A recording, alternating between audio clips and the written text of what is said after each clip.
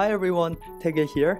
In this video, we're gonna learn to say 20 expressions and phrases that you had already known how to say in Korean, even before you started studying Korean.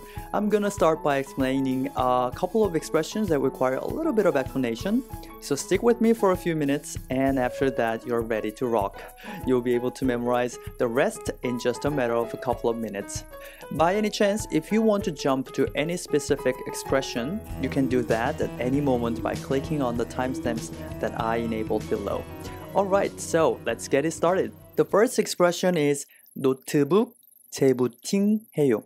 Here, notebook doesn't mean the same notebook that you may be thinking of. In Korea, the word notebook is usually just for laptop computers. It doesn't mean the paper notebook. If you want to say the paper one, you can say 노트, as in note. 노트. Okay, 해요, you already know what it means by now. We've repeated it so many times so far. It's the present tense conjugative form of a verb 하다, which means to do in general, but in this case, it's rather used as a suffix to enable the noun 재부팅 to be used as a verb. Booting means the same thing as in English, booting, which means to start a computer so it's ready to operate. And the first part, 재, is a prefix, which means twice or again, just like the prefix re in English. So this means to reboot, to shut down and restart a computer or a program, a typical example of an English word used in Korean where we keep the ing. And of course, if you don't use a laptop computer, you can change it to computer as well. 컴퓨터 재부팅해요. The next expression is 이메일 체크해요. This is quite straightforward, right? Email is obviously email, and 체크해요 means to check.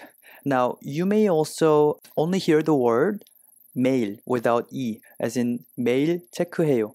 Nonetheless, don't think of the physical mail though. Here, it's only used as a shorter way of saying email.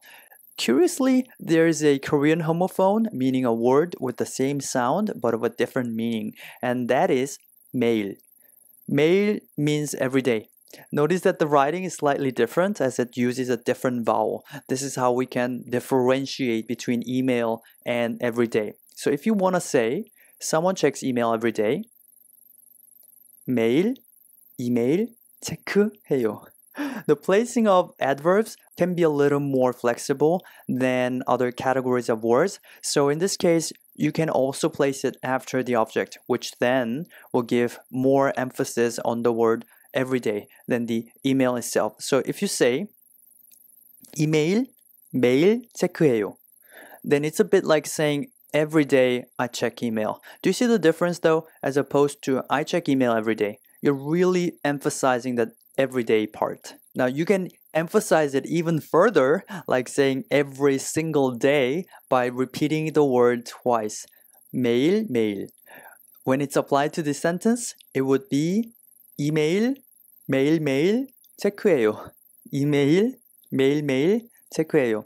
And you can potentially also say, remember I told you that you can also get rid of the E from email as a shorter way of saying it. So you can say 매일, 매일매일 체크해요. Although I kind of doubt that anyone would want to shorten it in this case, since it can sound a little bit confusing, right? So if I were you, I would just stick with email. Finally, let's just say for practice, I check email every single day in Korean. Put the subject at the beginning. 저 이메일 매일매일 체크해요. 저 이메일 매일매일 체크해요. Now you tell me if you can ever forget how to say every day in Korean. From here, I think the following expressions are pretty straightforward and self-explanatory. So I'm gonna just read them out twice for each. Give it a try, see if you can understand them. And if you have any questions, you can leave them in the comment section below. Okay, if you're ready, let's start. 데이터 백업해요. Please pay attention to the difference in pronunciation with this one. 데이터 백업해요. 블로그 포스팅해요. 블로그 포스팅해요. 게임 다운로드해요. 게임 다운로드해요. 이메일 로그인해요. 이메일, 로그인해요.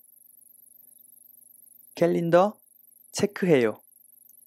캘린더, 체크해요. 스케줄, 체크해요. 스케줄, 체크해요. 스크린, 캡쳐해요.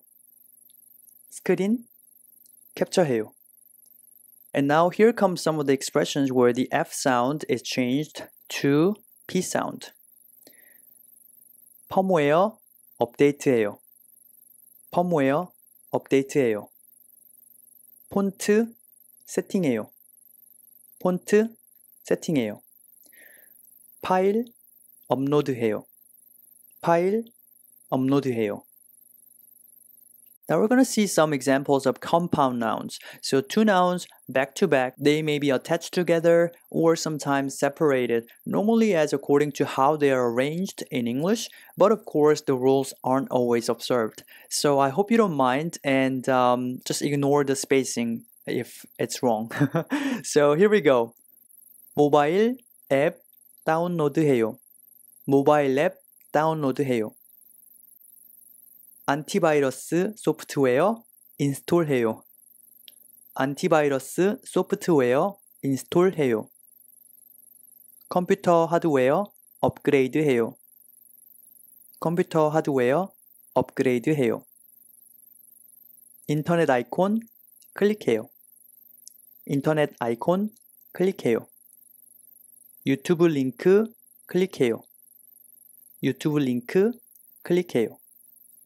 And finally, once again, the ones that contain words where the F sound is changed to P. 폴더 아이콘 더블 클릭해요. 폴더 아이콘 더블 클릭해요. PDF 파일 프린트해요. PDF 파일 프린트해요. 하드드라이브 포맷해요. 하드드라이브 포맷해요. Alright, that's it for this lesson. In the next video, we're gonna learn to express obligations, as in, I have to do the shopping, or I have to be on diet. Sounds complicated? I'm gonna make it surprisingly easy for you guys. So stay tuned, thank you for watching, and I'll see you guys in the next video.